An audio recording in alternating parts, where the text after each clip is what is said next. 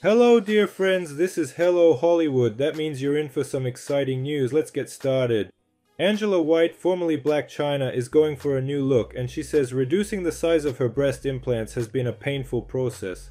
Chyna says she recently decided to decrease her breast implants, with multiple plastic surgeries leading to some health complications. Blac Chyna says she made the change because she no longer felt large fake boobs fit her body type. But because she's had so many implants over the years, she needed to gradually reduce the implants to get to her desired size.